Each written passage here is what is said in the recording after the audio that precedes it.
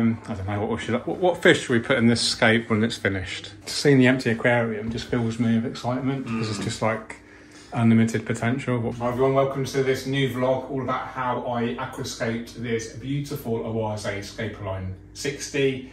Scaped it yesterday with the Awase UK social media manager Max. Hi, I'm Max. A great day of fun filming that, so make sure you subscribe to the Awase UK YouTube channel for the full high quality video. As I say, this is a vlog filmed with my phone.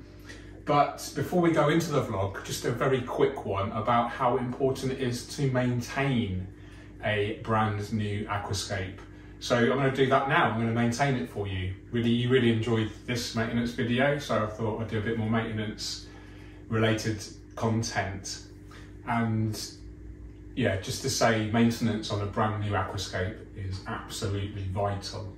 If you don't do those frequent water changes at the beginning, especially in a high energy setup with CO2 injection and relatively high lighting, you will run into algae issues. So my method, and this is a method that's been working for many hobbyists, is at least 50% water change a day for the first week, every other day for the second week, every third day for the third week, and then after 4 weeks or a month, you can go to 50% once a week. I talk about this in my book. It might seem like a lot of water, it is a lot of water, but it will almost guarantee you less chance of algae. You can always recycle that water, you can water your garden or your house plants, etc. with it as well. And it is just a surefire way to help prevent those algae issues. Other things that we do to help prevent algae is to plant heavily. We haven't completely rammed this full of plants, as you can see, but it is planted quite densely. Every sort of square inch does have a plant in there. Several species in here, which we'll talk about later.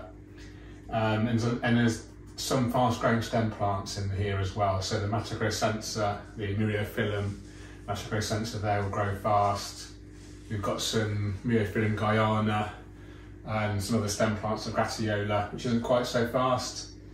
Rechinodorus remi, that's a fast grower as well, so that will help to avoid algae issues. Basically, the faster growing the plants are, the more we look after them, the less chance of algae we get, and of course, those frequent water changes. I actually have a mature filter in here as well, Biomaster 350 Thermo with mature media, so that's going to help. Got brand new soil in here, so you can potentially get an ammonia spike, which can trigger algae, so that's another reason why we want to do those frequent water changes. Hi everyone, George here, welcome to a brand new vlog behind the scenes with Awase UK. Say hello, Max. Hi, I'm Max, social media manager for Awase. And yeah, Max is going to do the proper filming and I'm just going to be vlogging the whole thing. So we're going to be setting up a Scapeline 60 today. We've got a brand new Biomaster, brand new soil, fertilisers, etc. Take you through the whole day. It's going to be really good fun. Trip to Aquarium Gardens to get some plants. I'm excited. Are you excited, Max? Yeah, it should be a little video. It's nice to see them come out of the box, brand new, get it all set up from scratch. Nice little thing for you guys behind the scenes, see the magic happen. Exactly. All right, I hope you enjoy it, guys. If you do, hit a thumbs up, subscribe if you haven't done so yet, and leave us a comment.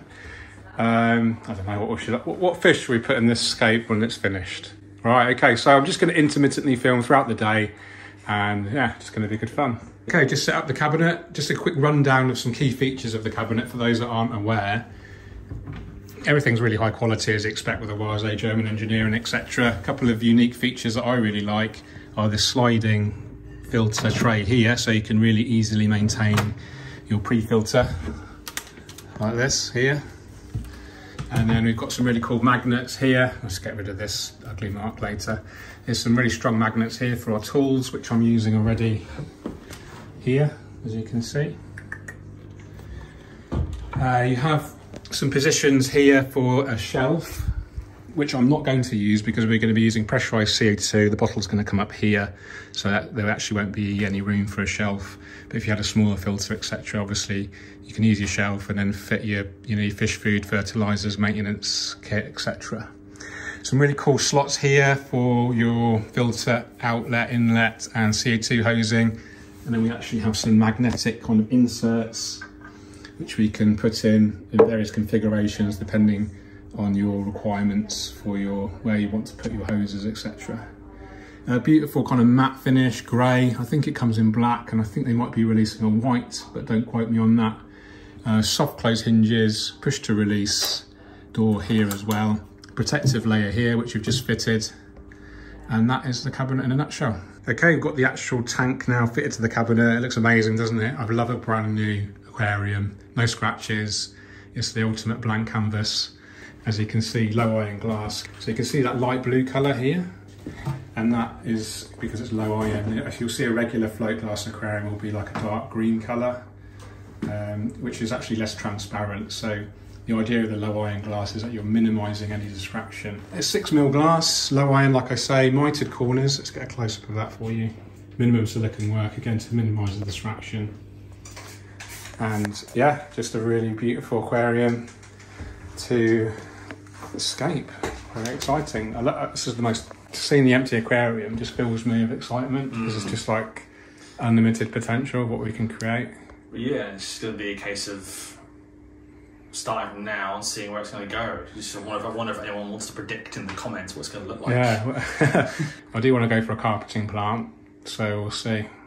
Nice. So yeah, next step will be soil, hardscape, plants, yeah, and we'll carry on the exciting journey. Okay, the soil and the hardscape are in. We're using a Aquascape Scaper soil, 9 litres, which is one large bag. This is the black type, they do a brown type as well. And this beautiful piece of wood, just one piece of wood. This was donated by Aquarium Garden several months ago. It's been in my garden in a large bucket soaking, so hopefully it's going to sink. It did have some kind of biofilm on it, some white fungus that most of you have kind of know about with some wood that you can get after installation. So scrub that off with running water. And I'm not actually going to use any stones. I want to plant really heavily, plant densely from the outset. That's going to give us the best chance of success right from the start. And just a very bold, beautiful piece of wood, nice and simple. Excited to start planting. Okay, we've been to Aquarium Gardens, and shout out to Dave Pierce, the owner there, for being so kind and supporting this project with these beautiful plants. The vast majority from Tropica aquarium plants, and the vast majority of the 1-2 grows. So these are grown in the Danish laboratories and guaranteed to be free from algae, pests, pesticides, disease and pest snails. So I really like these. They're already adapted to growing in their underwater state, so they'll start growing right away. Got a couple of pots, got some big Calandra Red and some Schismatoglottis Praetoi.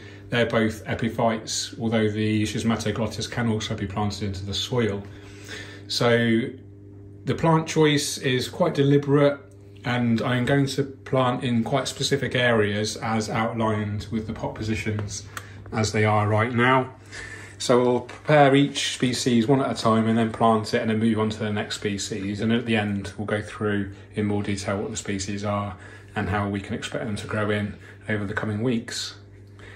I'm really excited. I love the planting process. I love to plant densely, and that's why we've just got the one piece of wood and of course lots of open space there for these beautiful plants. Really excited to prepare them and plant them. Okay, rolling? We are rolling. Go for it. Okay, so there's our Aquascape planted, ready to watch grow in our beautiful Aquascape Scaper Line 60. I've had a great time aquascaping this. Thank you so much for watching. I hope you've enjoyed it.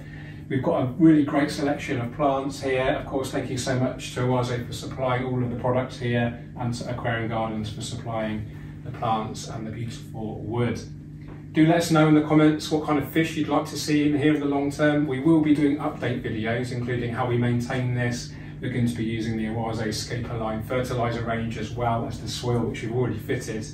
Of course, we've got the Aquascape Biomaster Thermo Filter as well. So it really is a great way to showcase the Aquascape's commitment to aquascapers, and I'm very proud to be an Aquascape ambassador and have such a beautiful aquarium in my living space at home. So thanks again for watching, take care, and we'll see you in the next video. Bye-bye. Clockwork, brilliant. All right, so now it's just, you're done. So I'm just gonna get a couple of pieces here, there. So you chill, I'll sort this. Cool. I'll do, see how this came out on here actually. Exactly. Okay, that's the Scape fully planted now. It's tricky to kind of visualize how it's going to turn out at the moment. The issue, it's not an issue really, but the thing with 1-2 grow plants is because of the nature of how they're stored in their pots. You can see here, they're kind of growing, you know, they're actually growing in these pots, and there's such a tight space that they tend to get really deformed, and they don't look anything like they will do once they're grown in. It'll only take a few days or so for them to straighten out, reach for the light. And sounds like something from The Last of Us, doesn't it? Reach for the light. Some of you may be able to visualize this already. Very simple layout, of course, just one piece of wood. The main focus here is the healthy plants, hopefully. I'll go through each species right now. We've got the Marcellus hirsuta full carpet at the front. Behind that, we've got Ranunculus inundatus. And then behind that, we've got the Gratiolia viscodula. Behind that, we have Myriophyllum guyana. And then over here, we have Myriophyllum matagrescensa. Now, all it's quite sparse at the moment, but it will grow quite quickly, I'm sure.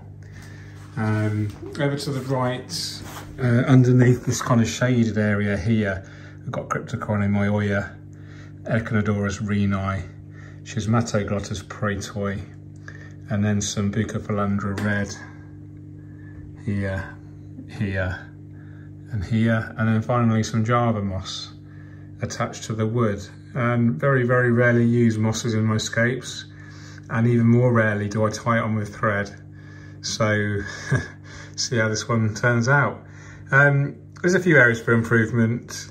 You know, these sawn off edges here could be tidied up. You know, I did an interview recently with Tom Ryan, and we talked about that. So maybe being a bit hypocritical there by not doing it myself. The equipment, we're running the Weo Slim. This is, I think it's 40 watts. So it's not particularly highlighting, but plenty enough for these plants. Got some nice glassware there with 12mm hosing. Now it does normally come with 16mm, so I've used reducers there. Inline CO2, green leaf aquarium diffuser there, and you can see the bubble rate there, probably 2 bubbles a second, maybe 3. And you can maybe see the bubbles coming out there, getting fired all around the tank nicely to feed the plants. Fertilisers, I'm actually going to use the Awase fertiliser range, and we're using the Awase soil as well, so really nice to be able to use the full kind of Awase kit on here. But yeah, I really like this. It's you know, not a fancy scape by any means, but something that's going to look healthy and lush and be a lovely home for the shrimp or fish, whatever I keep in here in the long term. Speaking of which, what do you think I should keep in here? And actually, as a separate topic, I'm wondering if I should keep fish in here at all. I'm going to use this as a kind of high turnover tank. Get lots of scapes from this tank, I think, and experiment with different plants, create content for Tropica plant profiles and my own library. I'm considering writing another book. You can see the CO2 there. There's bubbles getting around nicely.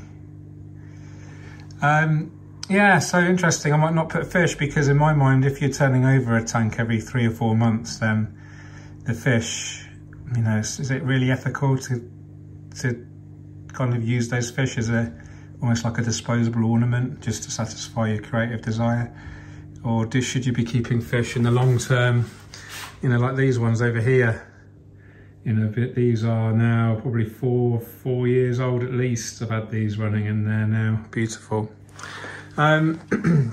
Speaking of fish, these are looking nice in here. And this aquarium here, I am going to rescape this soon. So this is originally scaped for Ty Streetman's Aquatic Habitats book. I don't think any of there's one there. See if we can get up close and personal. Beautiful little goby. So these will be taken back to the store soon, and I will be rescaping this Scapoline 60.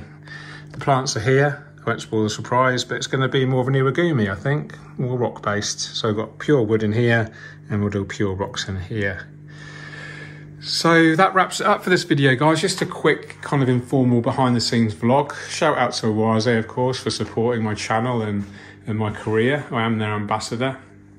And we have a beautiful trio now of Aquascapes. You'll notice the lights on the 400 are very dim. And if you watch my maintenance video, we talked about the lighting using the twin star at the back, just the 900 at the back, and the 1200 is only on for a midday burst, so it's obviously off at the moment, and that's why it looks relatively dark but bright at the back for those swords.